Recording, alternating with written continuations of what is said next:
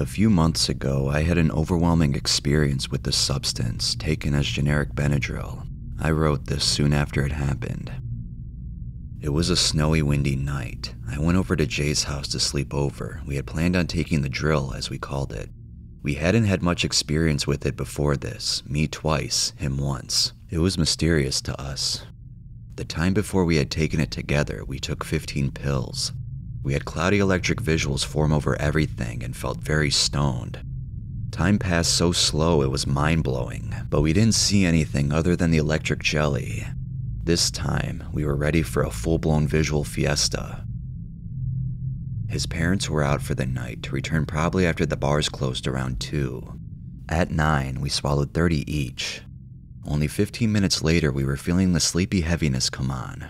We played some Perfect Dark N64 game and waited. Soon, things get a little blurry in the memory. All of a sudden, Jay is looking at me through the window outside. It is winter and I react feeling slightly concerned at first. Then he disappears.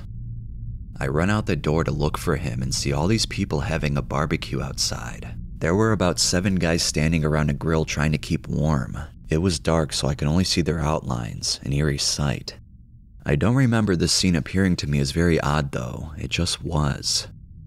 I walked over and asked the guy if he saw Jay. He shook his head.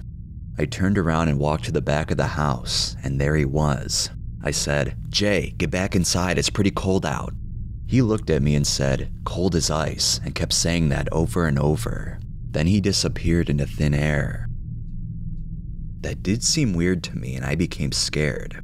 I ran back into the house, tracking slushy snow and mud in with my socks, and see the real Jay smoking a joint on the couch. I said, "Cool, your parents let you smoke that?"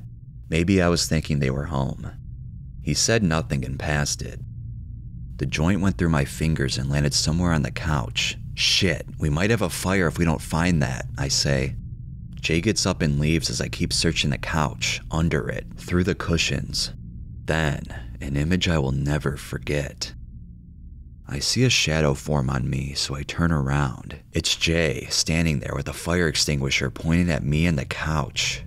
I don't have a chance to move. He blasts the couch and the white freezing cold cloud and slush gets me too. He doesn't stop spraying until the whole couch is covered in a white foamy frost and the fire extinguisher only had tiny chunks left to sputter out. A few globs stuck to my arm and it felt very numbing. I am confused and have bad vibes at this point. I also can't seem to stop coughing. I look up and Jay is gone. There is a jelly substance that glows with many different images on the floor as I crawl towards the bathroom. I see pictures of the end of the world, which is a huge war, images of flowers and brightly colored random objects. I get to the bathroom and sit on the toilet trying to piss. I feel waves of intense oblivious confusion. Things don't seem right. I start to piss and it feels very warm, then realize I hadn't taken my pants off. I keep going anyways, and wow, I sure did have to piss a lot. It even got to my socks, which were already muddy and wet. I crawled to Jay's room up the stairs. I'm pretty sure I was crawling everywhere because I didn't have coordination to stand. I lay on his bed and ask the darkness what is going on, what is my purpose. Jay opens the closet door, startling me. "You are here, so am I, let us travel," he said. Jay had been hiding in his dark closet. In here, I can see the glowing red if I drop a joint, then blankness as far as memory goes. Next, we are woken up to yells and screams. His parents had come home, so this was probably around 2 a.m. I was laying in the hallway right outside of Jay's room. Jay is on his floor. I feel very dizzy, but seem to be more sober mentally. Jay yells, "I'm okay, it's okay." Well, it wasn't. There was mud everywhere from our socks. The house was cold because of a door left open. The couch was all messed up from the fire extinguisher, and the fire extinguisher itself was thrown through the glass end table, shattering it all over the floor. In Jay's room, there was some strange rearranging of objects, such as his lamp and clock in his closet and the blinds torn off the window, all bent up. Lots of damage. His parents bought our story that we took lots of Benadryl after reading on the internet it could make us see things, but this didn't make them less mad. Jay had to get a second job to pay for the $200 table and the $100 in cleaning money for his mom. We no longer had to worry about the missing joint since we realized there was none. It was a confusing but fascinating misadventure. I sometimes laugh when I think of the fire extinguisher thing, but at the time it was an unpleasant experience. Benadryl made me see things and people that weren't there, but that doesn't make it fun at all. I have never touched this stuff since then, and never will, simply because of its lousy feeling on the body, and there are more mind-expanding things out there. Don't take it for any reason other than a cold unless you want to gamble with chance and trouble. Benadryl is what I'd call mind-dulling or mind-slushing because my brain doesn't work right at all. It drills into my brain and smashes it into a bunch of randomly connecting firing chunks of misplaced neurons.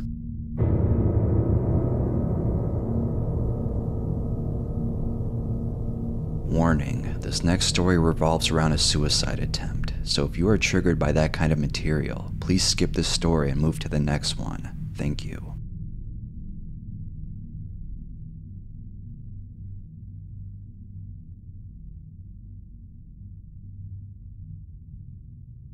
I've struggled with depression for as long as I can remember. Because of the way I think about things and feel about myself, I have a very addictive personality.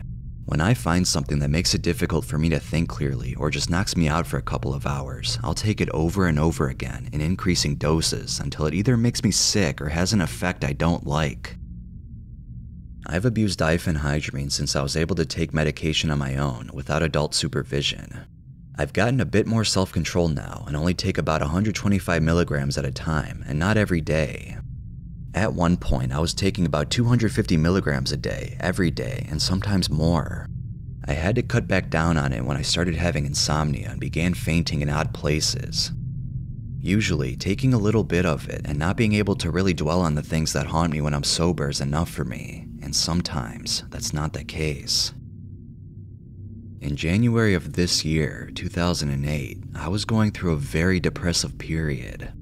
Like I said previously, I've always struggled with depression, but this was an especially intense time for me. I thought daily, more like hourly, about killing myself.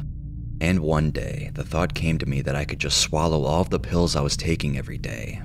Just take them all at once and pass away into the tingly, mind-numbing bliss I was so fond of. How wonderful would it be to just fall asleep and let all of my mental anguish fade away into nothingness? I didn't plan on doing it. I hadn't thought about it for hours or anything, and then finally plucked up the courage.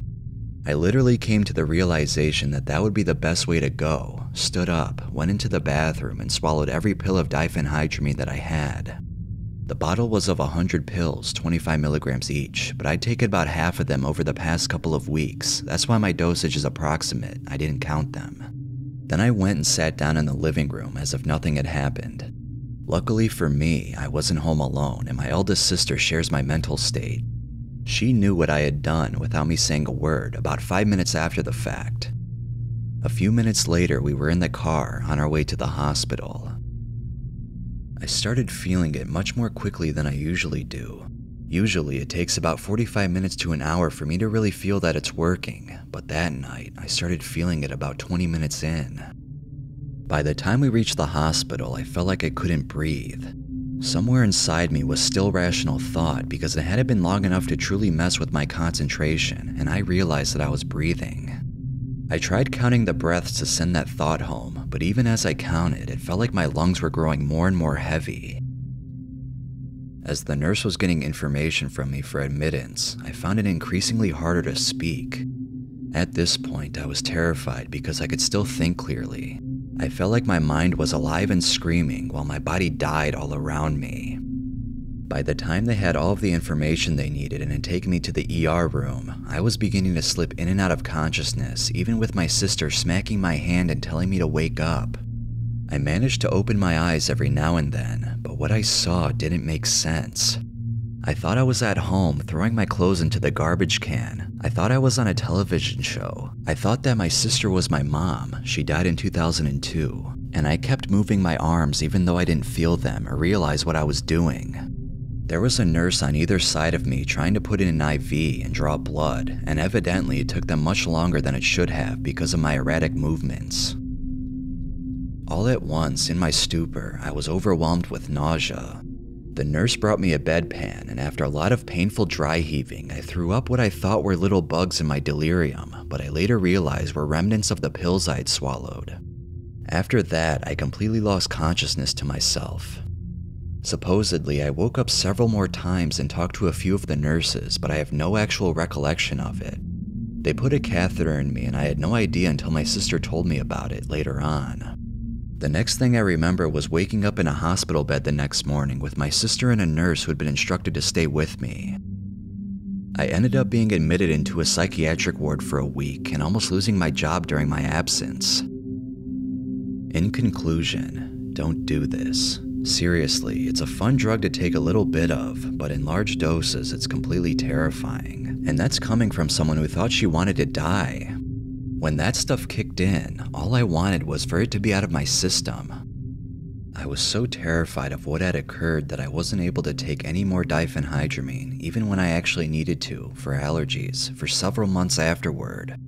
I take it fairly regularly now, but never more than 125 milligrams. I never want to experience anything like that ever again.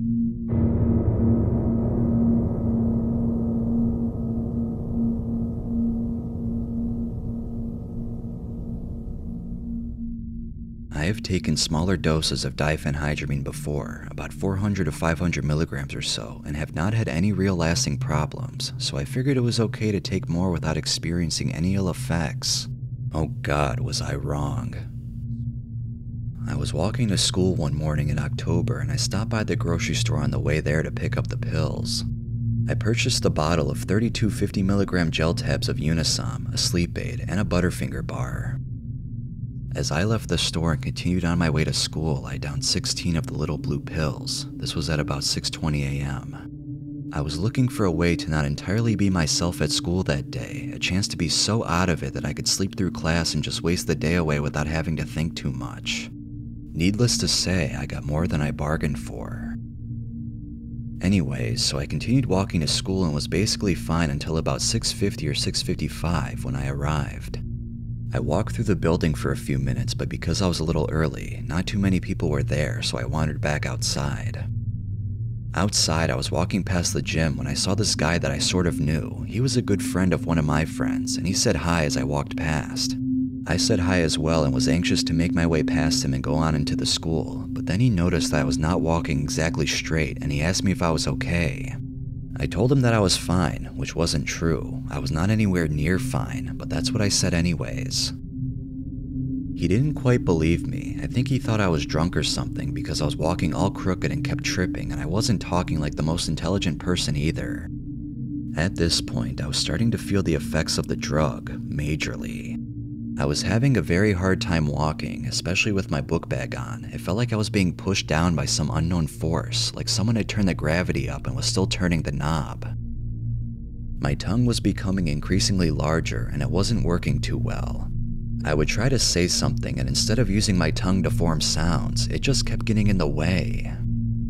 So he kept asking me what was wrong and I kept telling him that I was fine, just leave me alone and let me go on, but he wouldn't let me go. He was telling me that I was not okay and I needed help. Then a teacher or someone came by. I don't know if someone went to get her, if she just happened to be walking by, but she sat me down in a chair and told me to rest and calm down. Well, I tried to sit down, but I kept slipping out of the chair, and finally I ended up just laying on the concrete right outside the gym there. I kept trying to get up, but no one would let me. Some other teacher or administrator people came by and they kept asking me questions. They were asking me what I had taken and how much. I wouldn't tell anyone, so the lady said that I had to tell her, and if I didn't, then she was calling 911. That scared me because I didn't want to go to the hospital. I had done this before, and if I just had some time to let it wear off, I would be fine. I don't remember too much of what happened next, just bits and pieces, but I think my friend's friend and some other teacher helped me walk to the attendance office and they put me in a chair. I vaguely remember the lady calling 911 and giving the address of the school to whoever was on the line.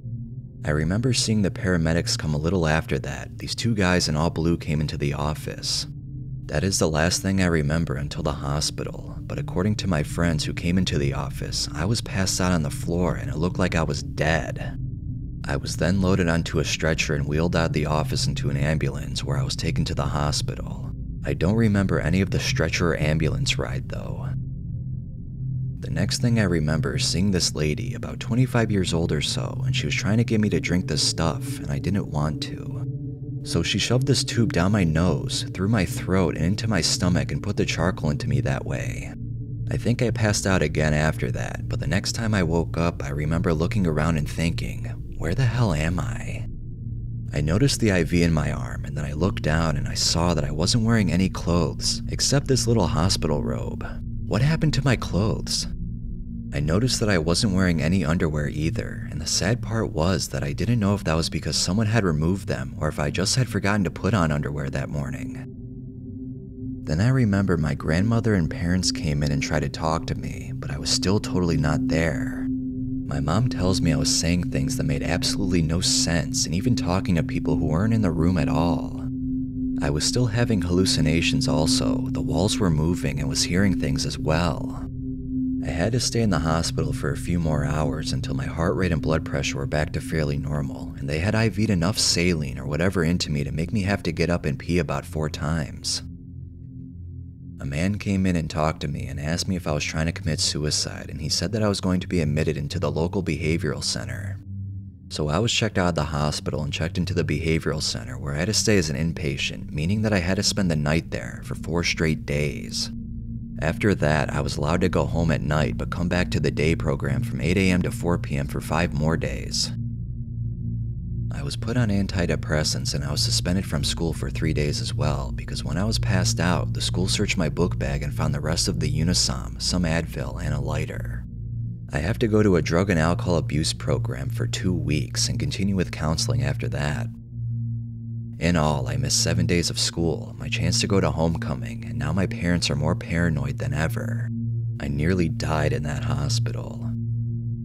Now you tell me, is it really worth it to take a few pills and try to change your mindset for maybe a few hours and risk all of that?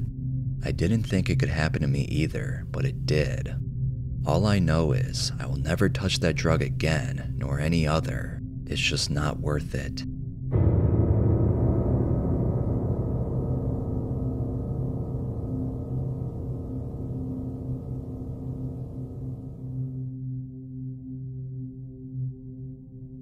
If you happen to catch the update video that I posted yesterday that is now unlisted, you know that I had some speech problem, the reading problem that I have with these trip reports and whatever I may be reading at the time.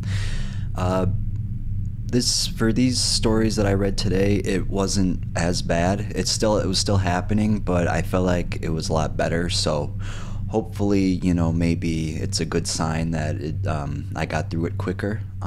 Because I mean, just happening out of nowhere, just not being able, looking at a word and looking at a sentence and just not being able to have the words come out of your mouth. Look right here, I was put on antidepressants. I could say that in my normal voice, but trying to say it, in my Trip Keeper spooky voice, it's just I don't know, it's weird shit. So yeah, but that wasn't too bad today.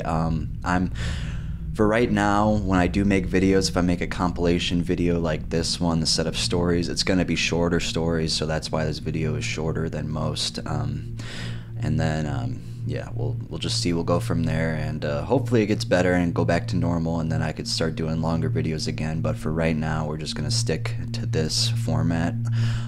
So yeah, I'm sure you guys won't mind. You're still getting content every day. Well, not every day, that'd be crazy, but every week.